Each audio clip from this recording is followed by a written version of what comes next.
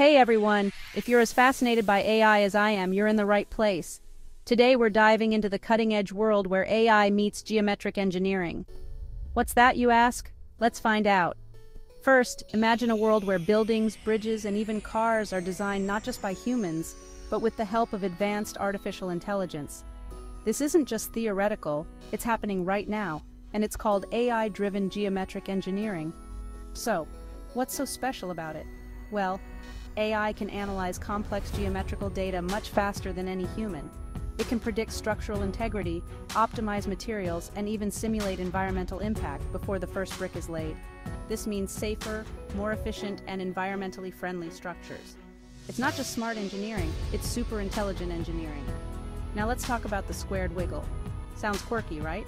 It's actually a concept I came up with to explain how AI can manipulate geometric figures in ways that boggle the mind. Imagine a square, but with each side capable of wiggling, expanding, contracting, bending. Now, if I could turn this into a volume, I could presumably win a staggering 29 novembigentillion dollars. That's a fictional number, but the potential of AI and geometric engineering? Limitless. This isn't just about creating futuristic structures. It's about solving real-world problems. With AI, we can design buildings that withstand earthquakes by learning from seismic data. We can create cars that are more aerodynamic and fuel efficient.